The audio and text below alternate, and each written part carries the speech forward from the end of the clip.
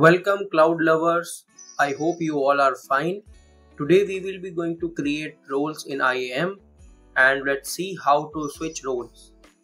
So before we proceed, let's see what is IAM roles. So IAM roles are temporary permissions assigned to any user to access the AWS resources.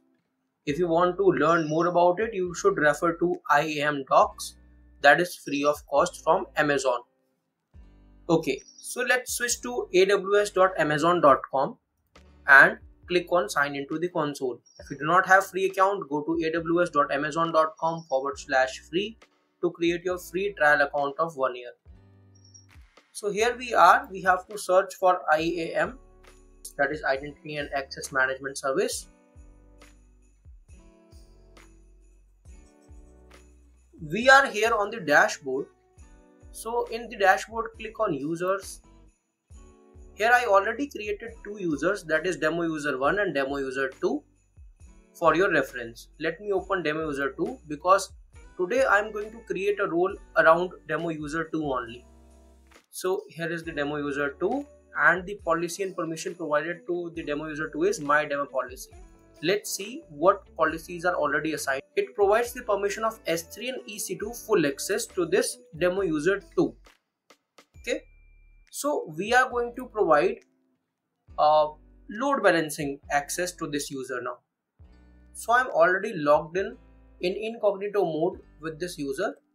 So here you can see demo user 2 I'm logged in with, and here in the instances you can see there's no error, but in load balancing there is error. Click on load balancers and let's see. It says access denied because this user do not have access of load balancers. So click on roles, click on create role. So I'm going to choose custom trust policy. If I'll choose here, I will be able to edit the code and update the user ARN here. So go to principals and write down AWS colon. Here you have to mention the user's ARN. So you will go to user, that is demo user 2, and you will copy this ARN from here and come here and paste it. That is it. Now scroll down and click on next. From here you have to select the policy which you wish to assign to this user.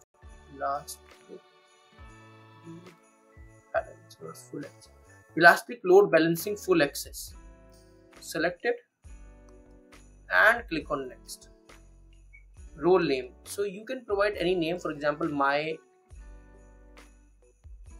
demo role. Description is optional. This is the demo user ARN, this is the code, and click on create role. So that is it. We are able to create role. You can also check your role here, my demo role, which says it has permission of elastic load balancing. So I am already logged in with demo user 2 in incognito. Let's switch. So we are here on load balancing page and it says user access denied because this user do not have access. Let me zoom in. Click on username. Click on switch role. Click on switch role. Mention the account ID. Then mention the role name. So you can copy this role name, my demo role, and click on switch role.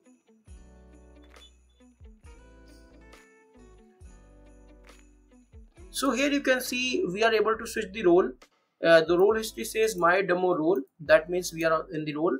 And now if you refresh load balancing, we are here able to create the load balancers. That means this user now has the access to create the load balancing, and that was our motto today.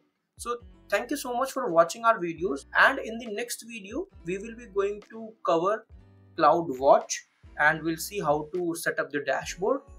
Thank you so much again and keep watching our content on Cloud in minutes. Bye bye.